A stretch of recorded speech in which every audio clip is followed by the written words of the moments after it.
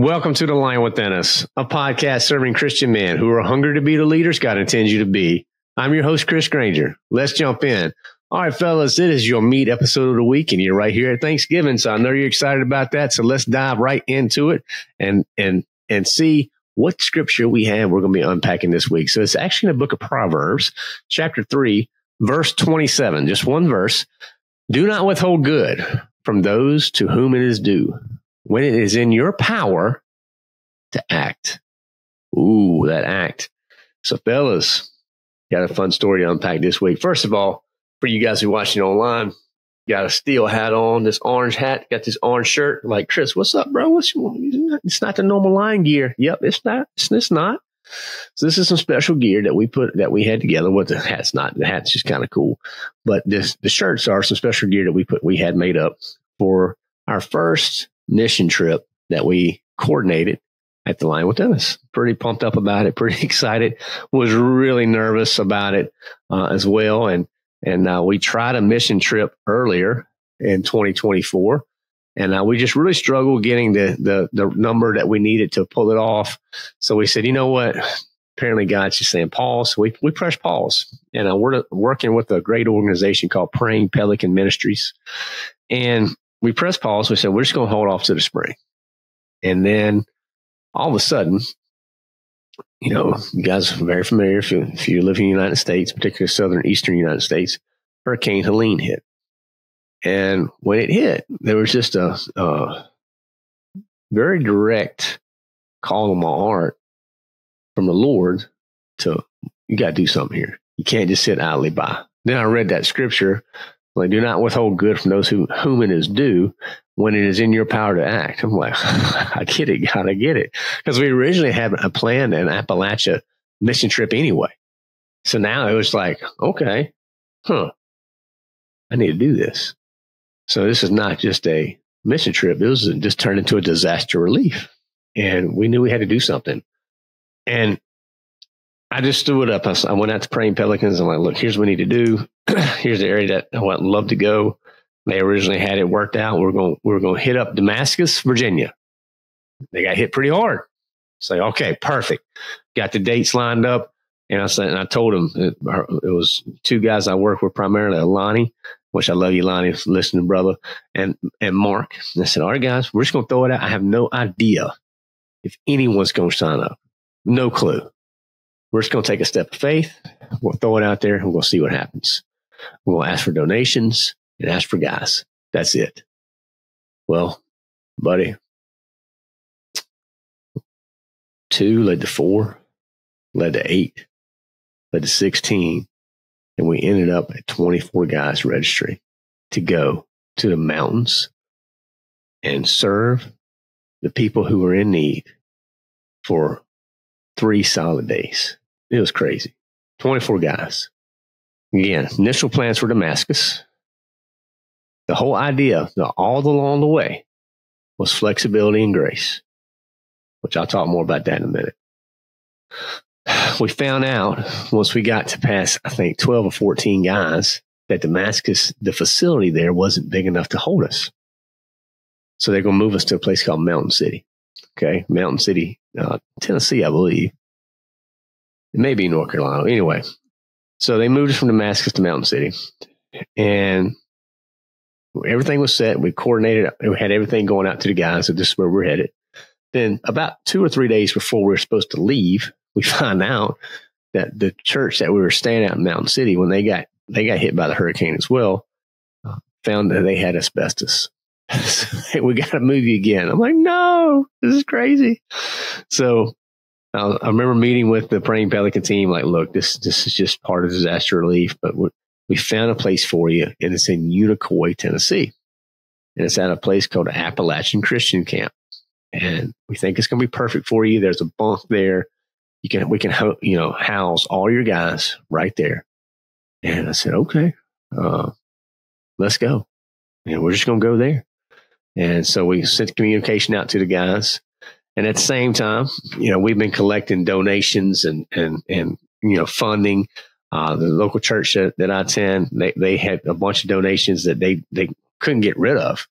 And I said, well, we'll take them. So we loaded up 2 enclosed trailers here. Big shout out to Brandon and his family for helping us with that, and Corey and Joseph for helping load that stuff up as well. And then we loaded those trailers up, and we're going to take them with us. So that actually, that weekend was our men's retreat at the Lion Within Us. So we had a men's retreat here at the farm, and then we ended up leaving that Sunday. So the men's retreat finished Sunday morning. Sunday afternoon, we're heading out. Okay, so we had 2 trailers that we brought, and then 2 guys came from Michigan. Shout out to Jerry and Jeff, and they brought a trailer themselves full of supplies. So we had guys sign up from Michigan, as I mentioned, Ohio, Virginia, Pennsylvania, and North Carolina. All these different areas represented. Pretty amazing when you sit back and think about it. You know, and God gets all the glory. There's no glory here that I'm looking forward to any of this. This is just how God moves. So we had everything set up. We had the donations. We had the supplies. And that Sunday, we finished up the men's retreat. And my buddy Jarrett came over. He drove one trailer. I had another trailer that was not with supplies. The trailer I took had equipment that we needed, because we're going to be doing, tree debris removal and things like that. So we had some chainsaws and some other equipment, and we hit the road. And we ran into some traffic getting there, just because everything has been rerouted because the interstate systems were down in that neck of the woods. So we had to kind of go around the elbow to get to your own type of thing.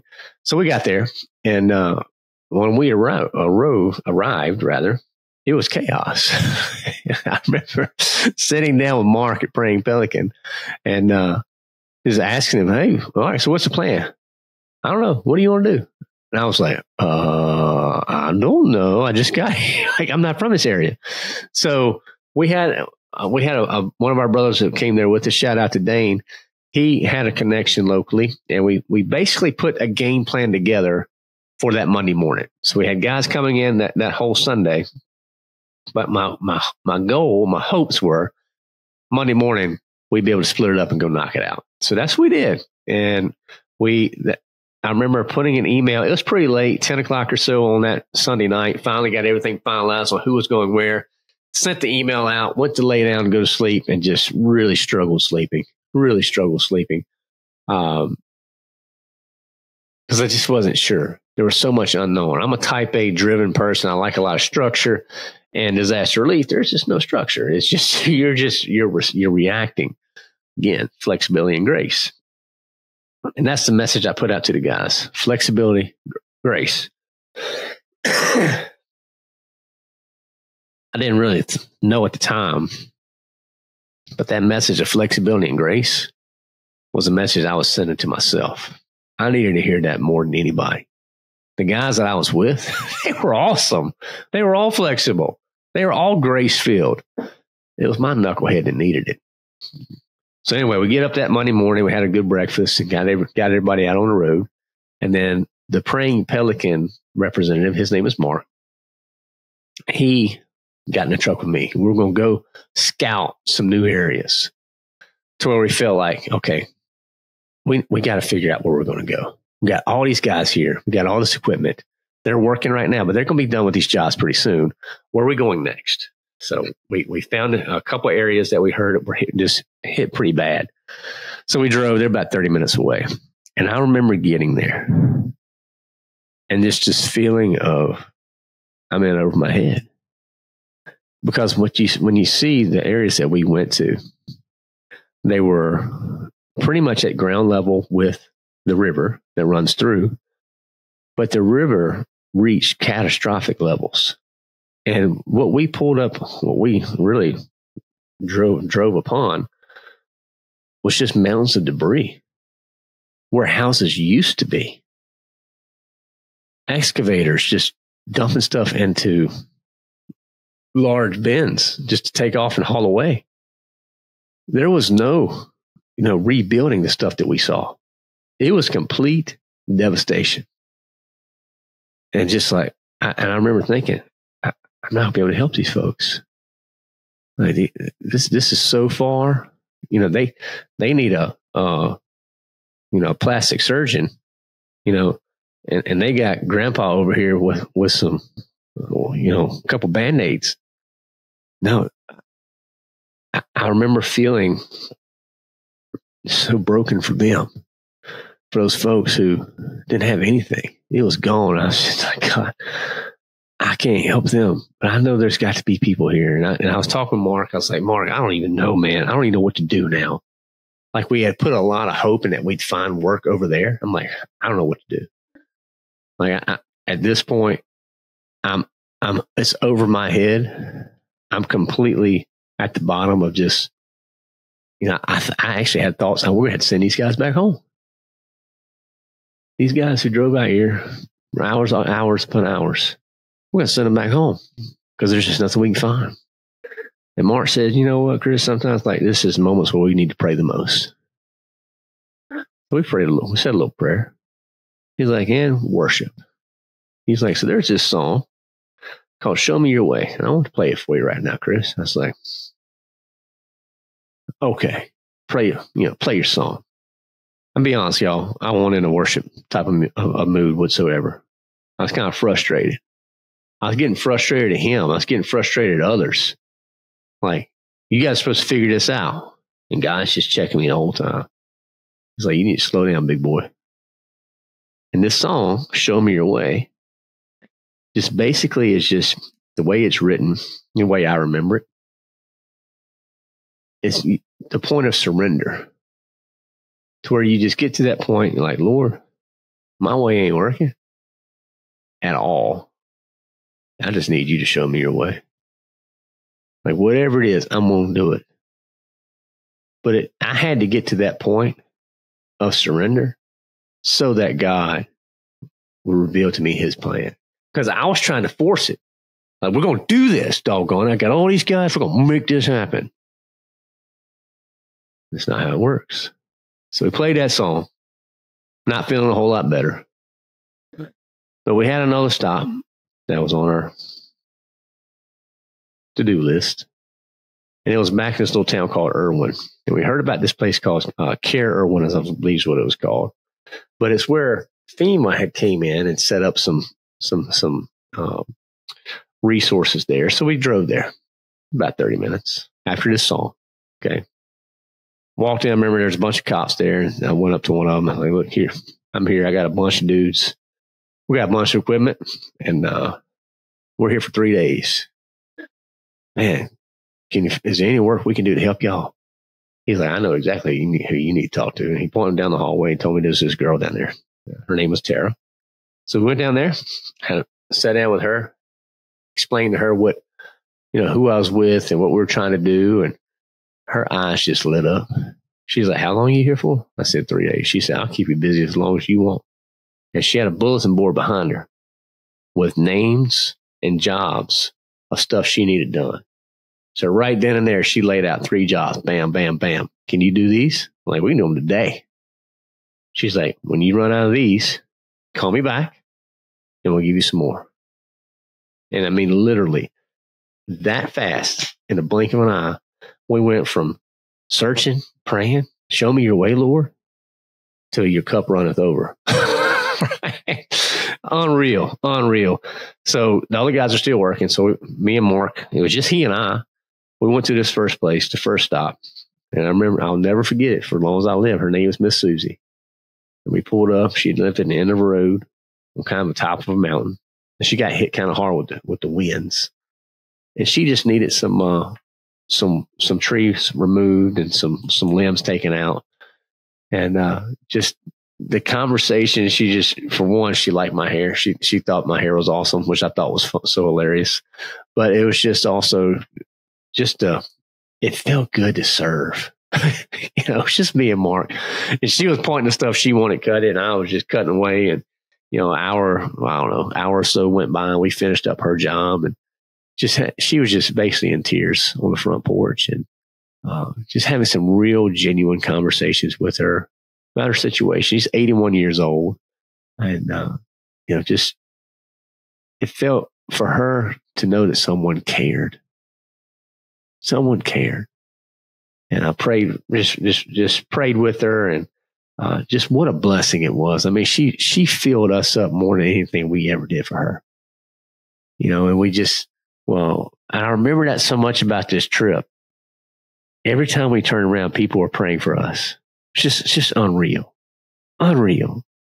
So we got everybody coordinated and we got more jobs done that Monday. And then we had another crew of guys coming in that Monday night from Ohio, and they were going to be there to work all day Tuesday. So we needed some equipment. We needed some equipment. So we were able to go out, pick up a few more chainsaws. And then that Monday evening, I spent a lot of my time just getting chainsaws ready and equipment ready so that on Tuesday morning, we could hit it and be rocking and rolling. So we sat down Monday evening after all the chainsaw work, the prep work was done, and basically just laid out everything that we needed to do Tuesday for the different groups. So we ended up sending out about 4 different groups on Tuesday. The Ohio team went out with some other guys, and we split the other teams up to about 2 or 3 other teams. And buddy, we just crushed it. We just hit it hard because my goal in all this was just to do all we could while we were there. No, we can't live there, but we can, while we're there, let's make a big impact. There was just one gentleman who stayed there, and his name was Ricky, and he had lost pretty much everything, and he needed some help with his house and what was there and cleaning up. So we sent a crew out to him, and he was just so down and out, and very depressed, maybe even just contemplating what the meaning of life. And man, our guys just rallied around him. It was just so cool to see the transformation in Ricky going from, just beaten, broken, bruised up to hope. And every time he would call Mark and Mark would put him on speaker, you would just hear a little bit more hope in his voice every time. And man, it was just really cool to see everyone just rally around. And that Tuesday was crazy. We completed about 8 jobs in that one day. And I remember we went from job to job to job and traveling with the guys, and we'd get several times where the people would pray for us, which I thought was crazy. Like, you're praying for us. We're here. We're trying to help you. And they're like, no. You're blessing us by your presence. You care. You cared enough to take off work and to leave and come do it here. Like, seriously, we're praying for you.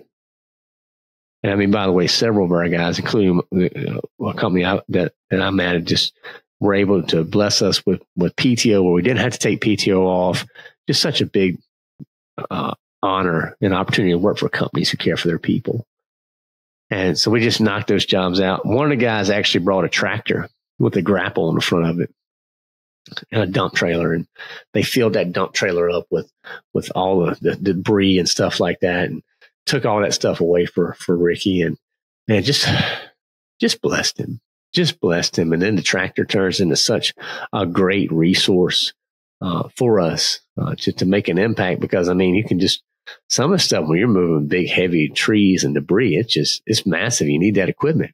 The tractor was there to help on that stuff. And so we went to a place late Tuesday. It's the last job we went to, and that I went to. It was me and a couple other guys. And I wanted to scope it out because I heard it was going to be a lot of damage, and potentially we'd be able to come back and do that job, work on that job as a big group on Wednesday. So we went and scoped it out. And what we found out, actually, we'll take a break. We'll come back. I'll let you know what we found out. I don't know about you, but I used to find Mondays really rough. I would find myself trying to reset for work, trying to get my bearing on the family calendar, trying to find time for my own spiritual growth and development. And often I found myself overwhelmed or just flatly ignoring aspects of my life that I know are meaningful to me.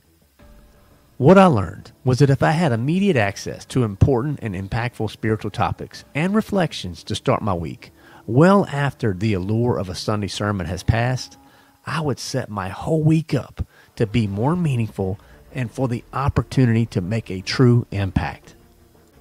If you think that getting such a boost would help your week to get started on the right foot, we would love for you to sign up for the Weekly Roar, which is our newsletter that is produced by the Lion Within Us. Each week, we'll deliver a powerful reflection and practical steps to help you apply Scripture with clarity and purpose, all being rooted in light and truth.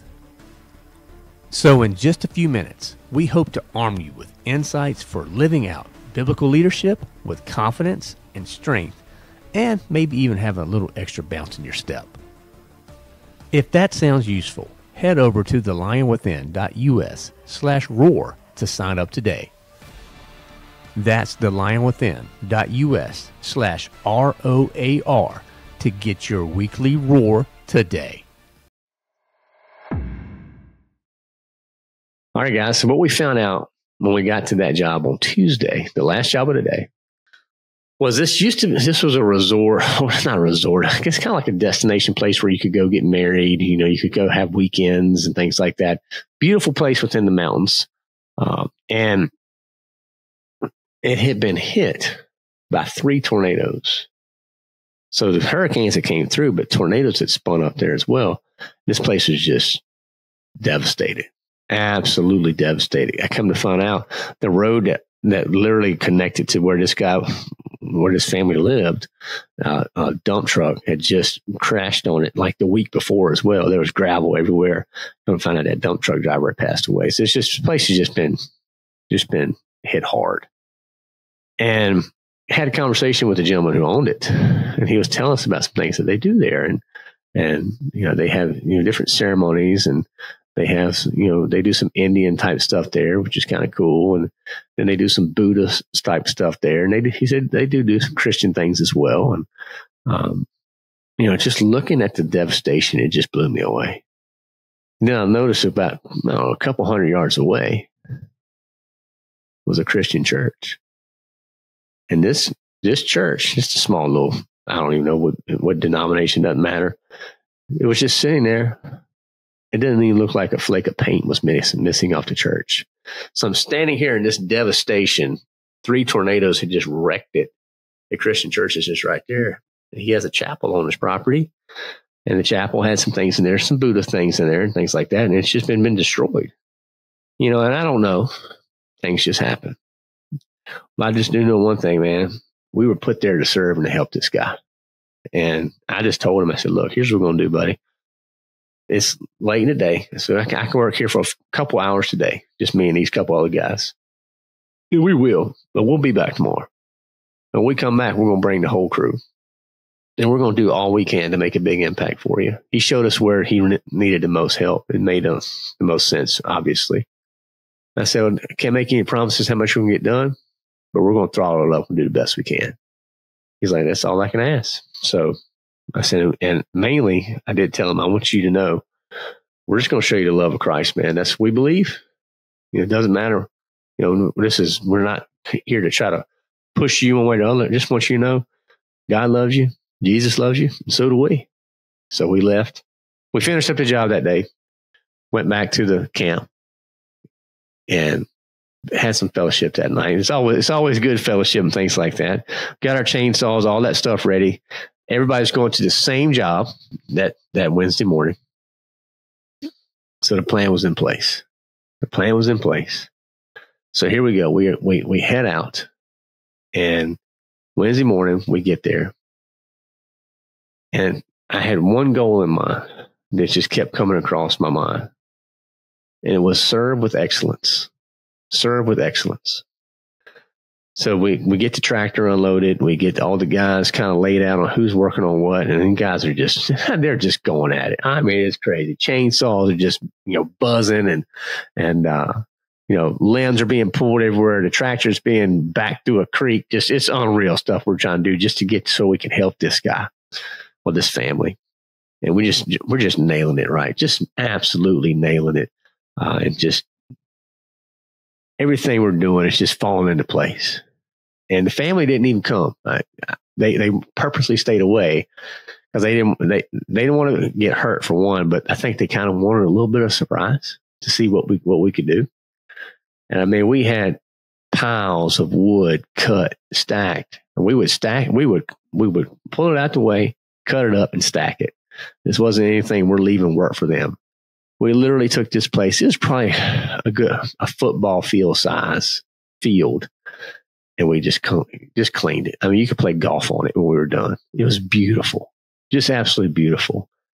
And the family came back there, and I remember the wife just broke down. She just broke down. I can't believe it. I'm like, well, God gets all the glory, but we're here to help. And it's just seeing the joy on their face was pretty awesome. And then up towards the front of the property they had a little bridge that a river ran underneath, and across the river was several large trees. And one of our guys said, we cut the trees. Think we can get them out the river? Well, we're going to try, because if we do any of this work, we're going to do it with excellence, right? So we get up there and pull the chains out and the tractor out. And next thing you know, we're dragging trees out of the river. And I look down, there's a bunch of 3 to 6 foot pieces that have been cut and fell in the river. I said, well, boys, doesn't make any sense for us to leave those here. Again, serve with excellence. So next thing you know, I'm playing, I guess, river saw, lumberjack or whatever. And our buddies are just throwing me chains, and I'm pulling, hooking them around the logs, and they're pulling them out. It's just awesome. It's just awesome. And we get down to the last one. I thought we were done. They're like, no, we got one more. I mean, talk about them raising the bar of excellence. When that family came down and saw the river too, they were just like, we don't know what to say. I said, look, to God be the glory, man. Like, he gets all the glory. We just want you to know it. And that guy made a comment. He's like, you know what? You guys have definitely shown me. I think I need to spend some more time understanding Jesus. And at that moment, it's like, touchdown. Touchdown.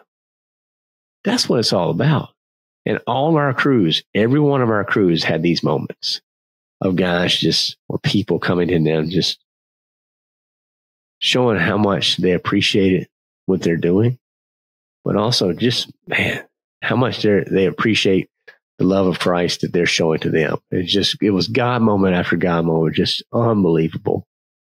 And we were whooped. We were whooped.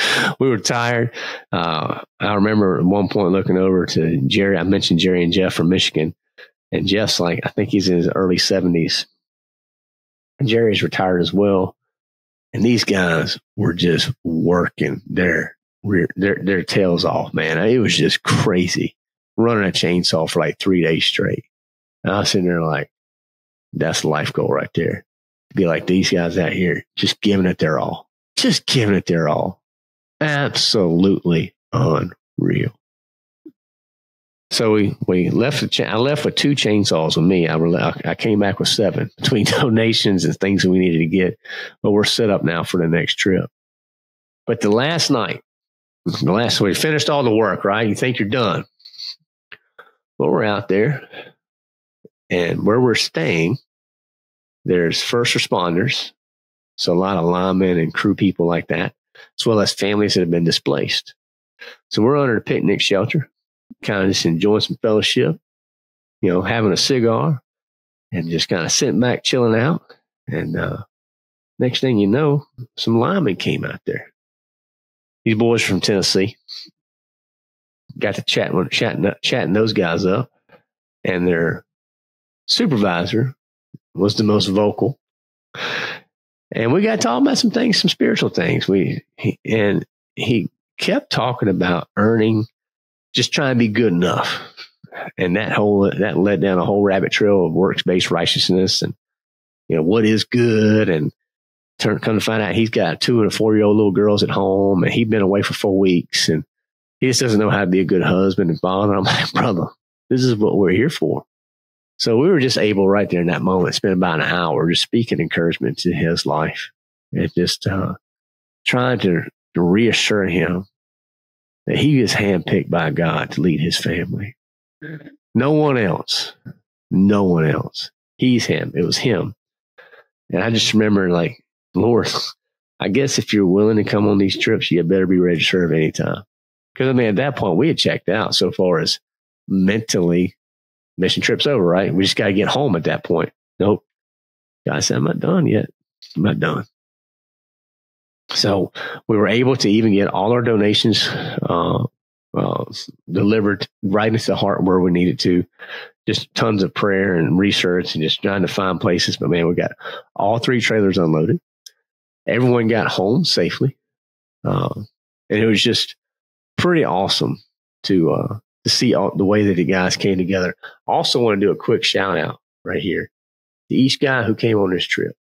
I'm going to give you the first things, but got old Wayne, Ted, Taylor, Ryan, Paul, Michael, Mitch, Miko, Jeff, Josh, Jimmy, Jerry, Jared, Andrew, Russ, Adam, Wilson, Dane, Bryce, Al, Alex, and Adam. A couple Adams in there. But guys, you guys are all just rock stars, complete rock stars. And, again, there is zero glory that I want for the Lion Within Us to get for doing this trip. I want all the glory to go to him. But I also want to encourage you, if you're listening to this and you're like, man, that sounds like an awesome trip. Just running chainsaws and just out there serving. We have another trip.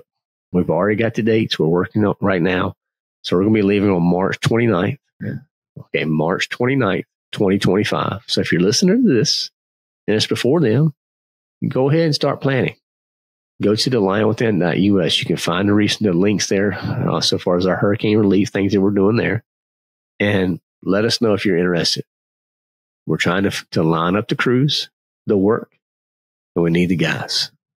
Again, when you get there, we got the food, all that stuff covered. You have to cover your registration, but all that stuff will be on the website. And then anything we do that we collect from a donation standpoint, 100% goes directly to the people that are affected the most. So again, love for you to go check that out. Now is a great time. Your holiday seasons are here. Talk about it with your spouse. Pray about it. This is a men's only trip, by the way. Pray about it with your spouse. Talk to your employer about it. We've seen several employers that are willing to give the time off. You don't have to take this vacation time. But if you tell people you're going to disaster areas like we're going to be heading back in March, and again, back in March, there's still going to be work to do. Be surprised. Sometimes your employer will give you that PTO. It's worth asking, worth having a conversation about. Also, when it comes down to getting funding, sometimes, mission trips, it costs money. It's basically you're living somewhere for a week. People got to eat, people got to sleep, all that stuff, right? Many churches have designated line items in their budget for mission trips. So what you have to do is go to your church. Be like, hey, we found this group, the Lion Within Us. They're going out there to serve, do what God's calling them to do. I want to go with them. Here's the cost. Can you help me? And you'll be surprised how many churches would just take care of it, or at least help a portion of it. So there's lots and lots of ways. So it's not just all out of your pocket resources type of thing for you to get plugged in. I'm just telling you, if you feel like in the least that God's tugging on you, have the conversation. Let's talk. And I get it. Like, I'm not one of these dudes, man. Like I'm super guarded. I have to be very careful about what I say yes to. But I'm here to tell you, it will bless you more than anything you can imagine. Just helping and serving others, getting out your comfort zone. It helped me big time. Just getting out of my comfort zone, getting out of my routine, getting out from behind this chair, right? All the time. Not in front of a camera all week. Nope. Just go out there and serving. It will bless you. It's what you need. And then also at the end, so after we have that mission trip, March 29th to April 3rd, at the end of April, we have our men's retreat. So go ahead and talk to your wife about that too. We want to blow that up. We want that to be a great time. You talk about fellowship. You talk about fishing, hiking, shooting, skeet shooting. We're going to have lots of fun. Bow and arrows, games. Man, we have a blast. And then fellowship around the campfire. So this is more of a father. Some of the fathers bring their sons with them as well. Men only. So that's at the lionwithin.us. Check out the events. You'll see that as well as the hurricane relief. Love to see it both. Love to see it both. So really, once you start thinking about it, it's time to start outsourcing, to stop outsourcing this service to others. And I'm just honored that we were able to jump in again. Praying Pelican Missions, ppm.org. You want to check them out if you want to consider working with them for a mission trip for your church, hey, they're a fantastic organization to work with. Fantastic. I absolutely love working with Mark. Obviously love working with Lonnie. All those guys are awesome. For the guys that came on our mission trip, can't thank you enough. Cannot thank you enough for the sacrifice that you made to be there. For the guys that are listening and want to go on the next one, it's time to step up. It's time to step up. Again, go head over to the website, check out the hurricane relief, and go ahead and register today. And we'll get you all the details, but we need to know very early how many. We only have 20 slots. We only have 20 slots, and it's a first come, first serve, fellas. So if you got you or 3 or 4 other buddies and you think you guys want to do it, I need to know. We may be able to get more slots, but the earlier I know that, the better. Okay. Love to serve with you. Love to be a part, for you to be a part of it. The lionwithin.us is how you get all those resources for all the different ways that we try to help and encourage others. All right. So go check that stuff out. Love to see you at the mission trip. Hopefully you enjoyed that story. Guys, as you go into Thanksgiving, enjoy the time with family. I know sometimes it can be super stressful with all the in-laws and the outlaws that are around, but enjoy the time with family. Enjoy the time of fellowship. Go ahead and have you a piece of pie. It's okay. You can hit the gym on Friday, right? But think about it seriously at the Thanksgiving table, looking for opportunities. If it's not with the Lion, that's fine. But look for opportunities as a family to serve together. And for me, that's come very alive to me recently. But that serving others it really is it's a wonderful way to draw closer to God. And if you're missing that intimacy with Him right now, maybe because you're just a little too focused on you. Folks, serving others kind of gets rid of that. Because you're not worried about, all the things you got going on. When you truly care and are helping someone else with some real struggles in life. So check that out, fellas. TheLionWithin.us. Come back on Friday. I know it's still going to be Black Friday. Don't worry. We'll still have a fun Friday for you guys. Hopefully you guys maybe if you ride around with your spouse and she's shopping or something like that, and you just want something to kill some time, we got you covered. So come on back on Friday. So have a great day. Thank you guys so much. Thank you for all the donors who supported To The Lion Within Us. Again, if you just want to support The Lion for what we're doing, thelionwithin.us/donate. You can connect with us right there. But I'd love to see you in the community. I'd love to see you guys in the community. Head over to thelionwithin.us and you'll see ways to join our community now. Maybe that needs to be the one gift you give yourself this Christmas is a membership to The Lion Within Us. Just go ahead and get that, be in it. Then you can surround yourself by fellow brothers in Christ who are just going to have conversations like this. Just authentic, transparent conversations where you can just lean in, trust God, and just draw closer to Him. All right. So get after it, boys. Have a great day. Thank you guys so much for listening. This is not sponsored by Steel. I kind of wish it was. That would be kind of cool. But anyway, still going to represent them. Have a great one, fellas. Have a happy, happy Thanksgiving. And keep unleashing the lion within. When I reflect on the kind of things that the men who participated in our discipleship masterminds had in the past, I am overwhelmed by the quality of their comments and commitment to each other. Several of the guys commented that this was the most meaningful leadership experience they've encountered, and we even had one man logged into a discipleship mastermind while a hurricane was hitting his house. He was that committed and received that much from his peer group that he didn't want to miss it. Because of this extraordinary commitment and because it's a true gift and pleasure, we made them a core part of our community, and we hope you might join us. We Sit Up Men with their own peer advisory group of 7 individuals that meet every other week for 12 weeks.